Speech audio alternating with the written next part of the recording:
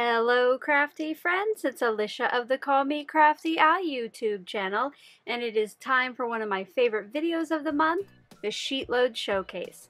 I hope you'll stick around and see what the team made this month.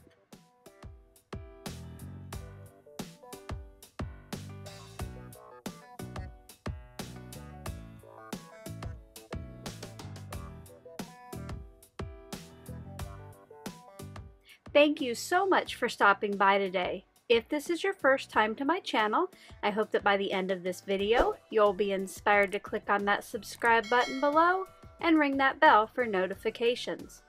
If you're already a subscriber and regular viewer, welcome back. I'm so glad that you're here again. Each month, I like to stop by and show you what my team of collaborators has created using the latest SheetLoad of cards. This month, it's the July 2021 edition. I have to tell you, and I already have, that they really, I know I say it every month, but this month hit it out of the ballpark. This was kind of a unique sketch and fold, and there was some way I think that each one of them made this sketch their own. So as I start to share those, I will point some of those things out. But as always, everybody is linked in that description box below. I know that they would love you to stop by, get more details on what they made, and leave them some love. Now, not only do I share what my team of collaborators makes each month, I also have my end of the month Show Us Your SheetLoad feature, where I share subscriber cards. Now, these would be cards that get sent into my P.O. box, but I also have other ways that you can show us your SheetLoad, either here on YouTube or over on Instagram. I will make sure to link the Show Us Your SheetLoad guidelines video in that description box below, so you can check it out. And if you send in a card, you might just see yours in that end of the month video. Now, if you haven't already downloaded the July 2021 SheetLoad of cards, I do have the debut video. Again, where do you think it's linked? In that description box, right? And I also have the process video where I made the first set. But this month I have made a few other sets. Some of them are alternatives, some of them follow this. I will also have those videos linked. This is the one I made for the process, for the original one. And then I did a little something different and doubled the SheetLoad from 12 to 24 cards for this one. I shared how I made this beautiful alternative using the latest Not Too Shabby kit. And for this one, instead of using twine, I used a little glitter border sticker there. And this one actually opens up from bottom to top. And finally, over here on the right, this is going to be a little sneak peek of a video that's coming next Friday for the 4 on Friday collaboration with my friend Danny. I'm going to use a special tool in 4 different projects, and this was one of them. Let's go ahead and see what the collaborators made this month. Before we get to those cards, I do have a couple channel member shout outs. I would like to say a great big welcome and thank you to my newest paper trimmer level members, Cheyenne Hindman and the Card Maker. Thank you so much, ladies, for your support. Thank you as well to all of my channel members, and if you're ever interested in finding out more about the perks of channel membership, I do have a link in the description box below. We will get today's showcase started with the blog team, and first up is Sandy of Stamp with Sandy. She has used some floral and leafy papers for her cards, and if you look really closely, instead of putting holes through the scored line, she did notches at the top and bottom. Now, I shared a set where I did the same, and she was one of the collaboration team members that inspired me to try that. Pam of the Airborne Life Stamping blog created these beautiful red, white, and blue and floral, a lady after my own heart, cards. I am loving that double sentiment on her circles, and she used some ribbon on her scored line instead of twine like I did. Next up is the YouTube team, and this is going to get kicked off with one of our new members, Biddy Penny. I introduced you to her and our other new team member as well later last month.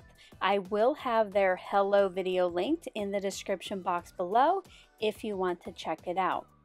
But Toby has created cards following the sketch, and then some there over on the right that were inspired by it. Both of them are on a backer and open up.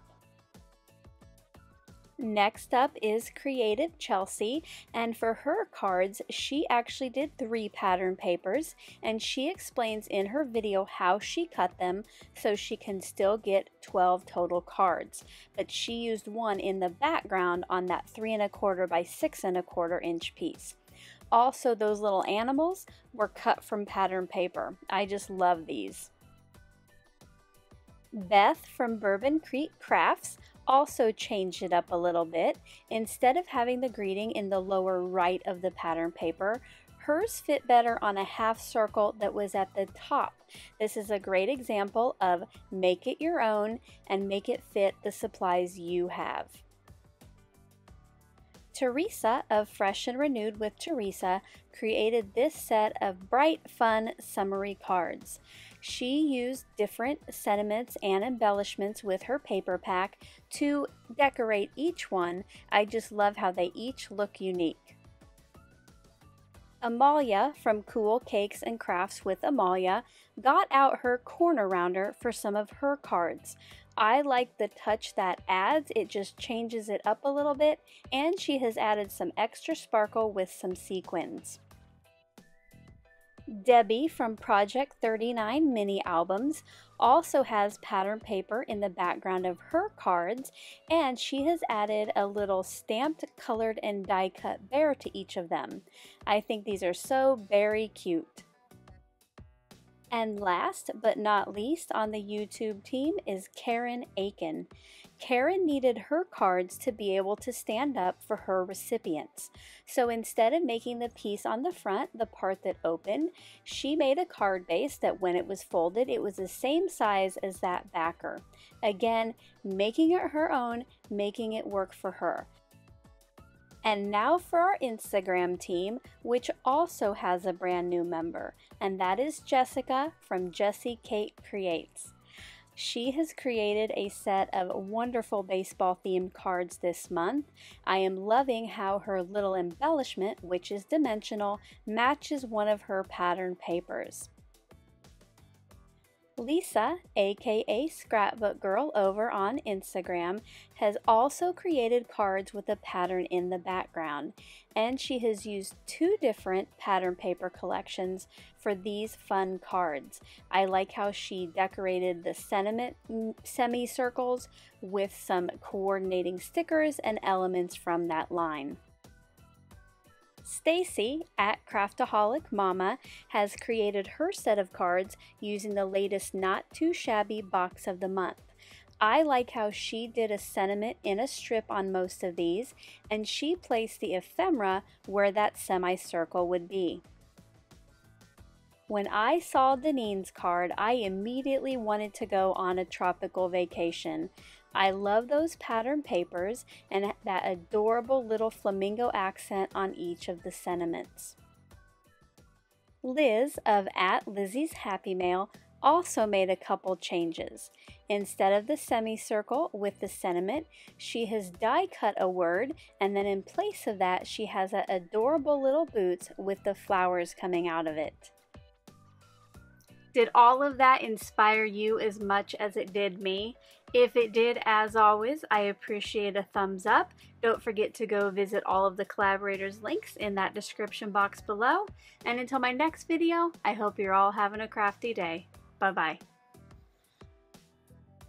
Thank you so much for taking the time to watch all the way to the end of the video. Now I hope that you'll consider clicking on one of the playlists or videos I have linked above.